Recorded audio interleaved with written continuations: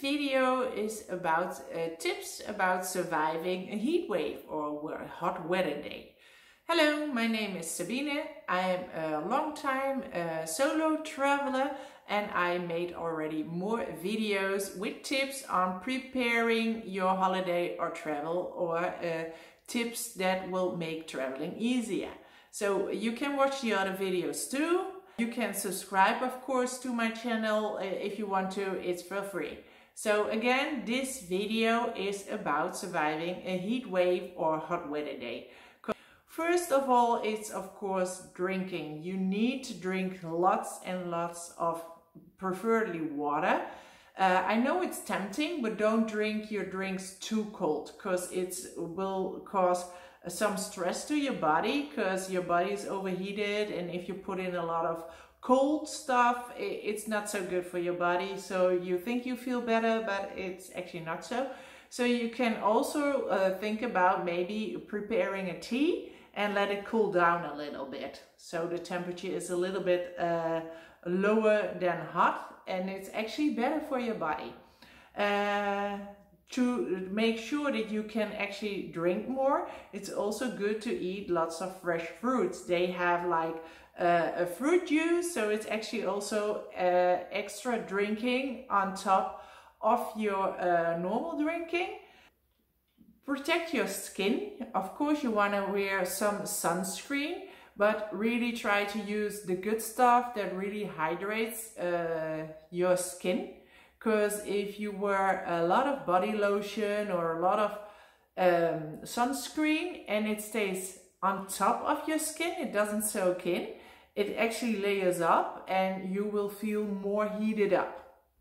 Something else, of course, that's maybe obvious, but your clothes, what you wear, you want to wear light clothes, also in lightweight, but also in light, bright colors. Because the dark colors attract the sun, and more light colors, so it doesn't necessarily have to be white, but actually they don't attract the heat. As you know, maybe if you watch movies or something in the desert, the people are really fully dressed. So actually it feels weird, but if you wear a t-shirt with long sleeve, the sun doesn't directly come onto your skin. So actually it feels cooler if you wear long pants and long sleeves. It actually feels cooler than if you have shorts or like me now without arms sleeves, because then the sun is directly on your skin and you really feel more heated up. Protection, of course, you want to use protection. So maybe you want to put something on your hand.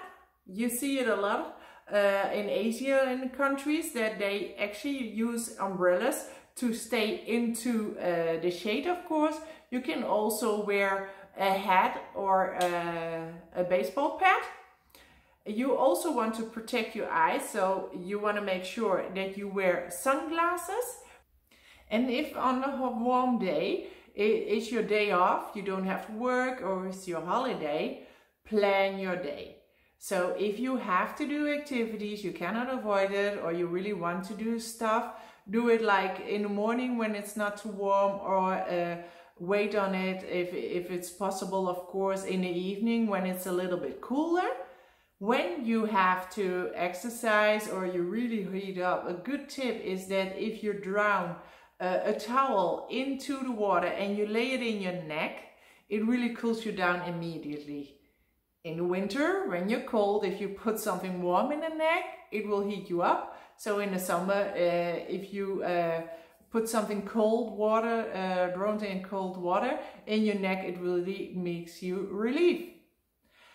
Another good tip is like if you travel and you don't have an air co. I learned it one only recently and it's so cool. You can make your own air co. If you have like frozen water or whatever type of drinks and you put it in front of the ventilator, it actually works like a sort of air co. So you can really very easy create some kind of air co. How cool is that? And of course, on a warm day, it's always nice to have a shower. I know it's very tempting that you want to take a cold shower, that you really cool down your body, but it's actually a little bit better to eat, how you say it, tepid water, so not really cold, because afterwards, if you really cool your body down, it goes too quickly and it actually starts heating up more quicker afterwards. So it's actually better not to take an ice cold shower, but just like a regular temperature shower. And the last tip on surviving a heat wave or a hot weather day, there's nothing you can do against it, so keep cool, keep relaxed and make the best out of it. Because if you really get annoyed by it or frustrated or complain about it, it actually also heats up the temperature of your body, so it makes it actually worse. I hope these tips that I gave you will make it better on you to survive a hot day. I hope you enjoyed this video, watch my other videos, and from here I say, let's explore the world together.